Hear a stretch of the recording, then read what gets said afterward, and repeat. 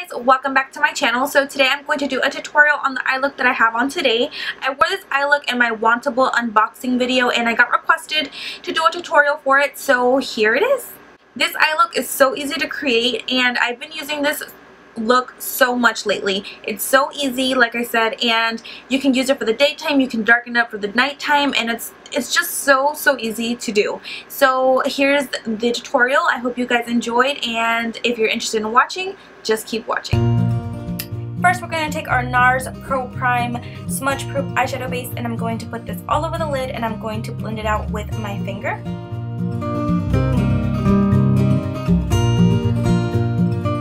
Now I'm going to take MAC's Soft Ochre Pro Longwear Paint Pot, and I'm going to apply this all over the lid.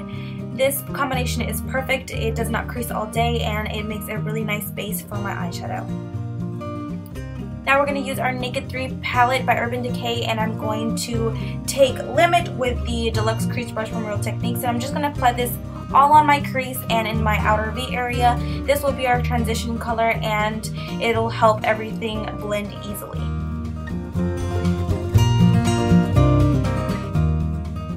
Now I'm going to take a normal eyeshadow brush and I'm going to get Burnout, and I'm going to put that onto my lid. I will layer it about 2 or 3 times to get the color that I do want.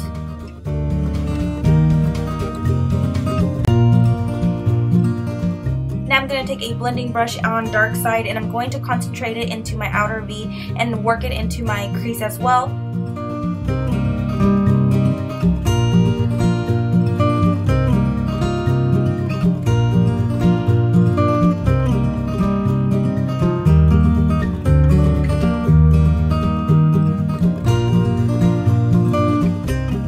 If you want to darken up the look, then you will have to layer on the Dark Side and blend it out.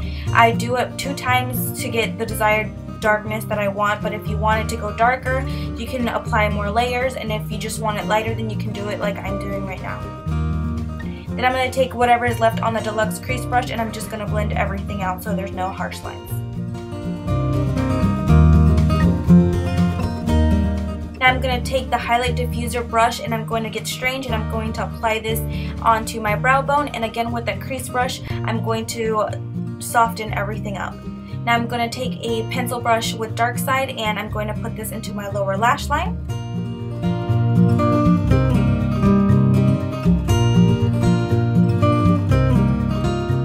Now taking a smaller eyeshadow brush, I'm going to take Dust, and I'm going to apply this into my inner corner to lighten up that area. Now I'm going to take my favorite liquid liner and my mascara primer and the Smashbox Full Exposure Mascara and apply it. And this is the finished eye look. If you guys are interested in seeing what else is on my face, just keep watching. Alright guys, so for the sake of time, I did not record myself putting on my foundation and my blush and everything, but I will show you guys what I used. For my foundation and primer, I used the Smashbox Photo Finish Primer, and for my foundation, I used the Makeup Forever Matte Velvet Plus. For my bronzer, I used the MAC Bronzing Powder in Golden, and looks like this. This is in the limited edition packaging, but there's the packaging without the limited edition packaging, so you can still get your hands on the golden bronzer. Then I used the Sharon Osbourne Peaches and Cream blush, which I have on obviously, and for my highlight I used Stila's All Over Shimmer Duo, and I used this side of it, not this side but this side, and that's all I used on my face. And yeah, that's pretty much everything for this makeup tutorial. I hope you guys enjoyed it, and I'll see you guys in my next video. Bye!